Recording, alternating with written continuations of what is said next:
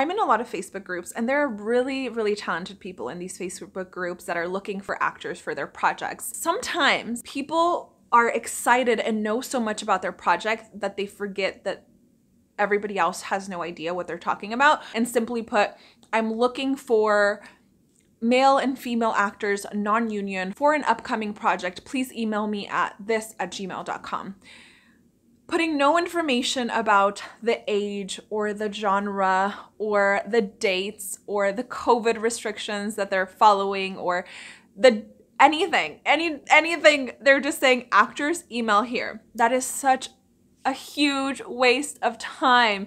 You're going to waste so much of your time if you're doing this, and you're going to waste a lot of the actors' times as well. Looking through a bunch of emails, because you're likely going to get a lot of answers, especially from people that have less experience that are going to contact you, and you're going to have to go through so many things. And so do yourself a favor and do us actors a favor, and please include all or some of this information, as much information as you can provide. If some of this doesn't pertain to your specific project, or maybe you don't know the dates yet of it, maybe put in a date range. We're planning to shoot in the spring or in the summer, or you know, we don't have a budget yet, so as of right now we're not going to be able to pay you, but maybe in the future we'll have a very small stipend, something to tell us something about this project, who you're looking for, and to make it a more successful collaboration. If you are somebody looking for an actor, or if you're an actor and you've seen this before, feel free to share this video with them. I made a list of what usually comes on a casting call whenever my agents send it to me, or when I see some that I'm like, yes, this has all the information.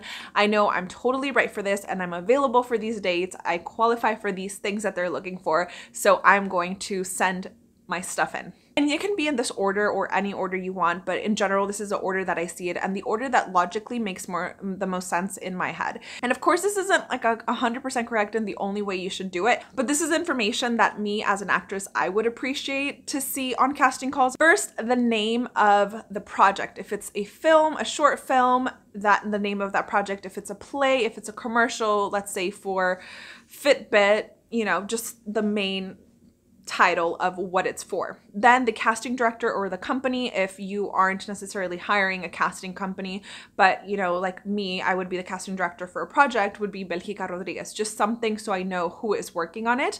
Next, the director, if that's applicable. Again, if it's for a smaller project for you, then you can just put casting director / director / whatever, all of the hats that you're wearing.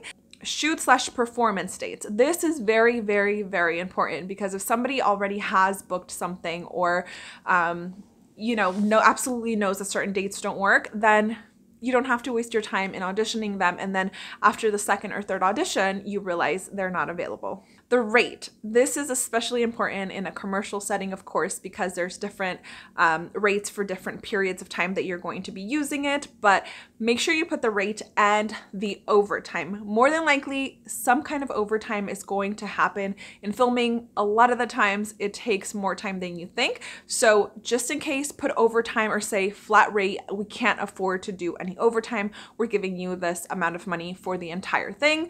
Might go over, you know, just do at least like 2 hours. Or if it's a buyout, just say it's a flat rate. The usage, this is more, of course, for commercial usage, but you can put if it's going to go online, if it's going to go on TV, where it's going to be published, and for how many years, or if it's a buyout. And then the specs. So for this one, the name of the character, gender, age, ethnicity, and description of the character. So let's say I was casting somebody to play me. I would say a 5'10" to 6 foot tall Latina who is of Mexican descent, 29 to 32 years old, can play 29 to 32 years old, and then is an actress and YouTube content creator. That's the description of that character.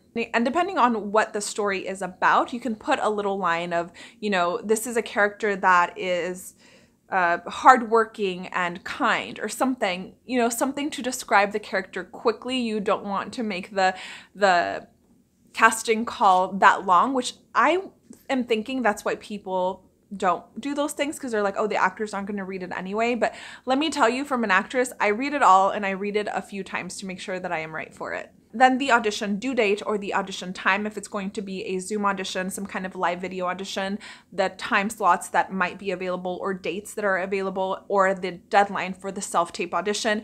And I suggest that you put a date but also a time. So if it's January 1st, make sure you put 11:59 p.m. PST, like a hard deadline. And if you know that you're not going to be able to accept any late entries because you have some kind of deadline, then make sure you put that on there as well, because I know that sometimes people put a certain deadline, but they really have the flexibility for a little bit longer. So if you request it, usually those people will say, okay, we can give you, one more day.